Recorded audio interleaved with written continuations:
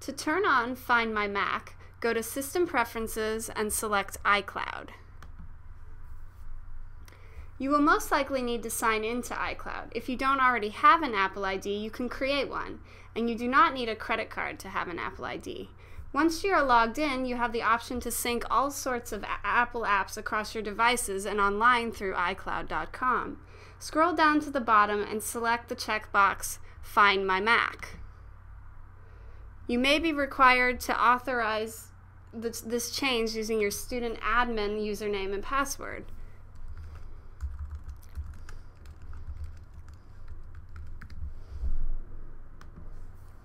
Once completed, you can close System Preferences.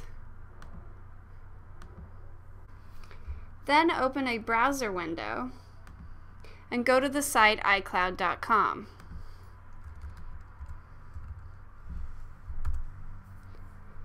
Log in with the same Apple ID you used before.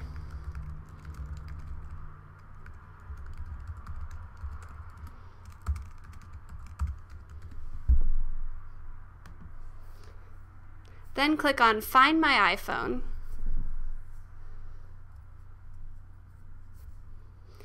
And you should see your Mac listed as a device. You may or may not be able to locate it right then, depending on where you are located. And this tutorial has been brought to you by the Library and Learning Commons team.